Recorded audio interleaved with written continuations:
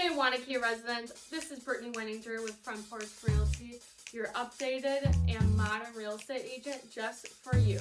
And here is a housing market update. So much rain, right? What's up, Waunakee? Here is this month's market update.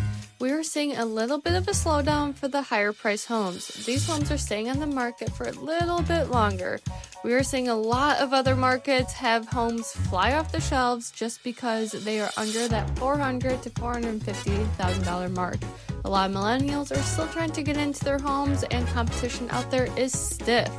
Unfortunately, this is not our market because all of the homes under $450,000 are shared walls except for one. We have 33 homes on the market currently and 20 homes did close in the month of May. If you want more Waunakee information, make sure to click the link below. That's it for this month's housing market.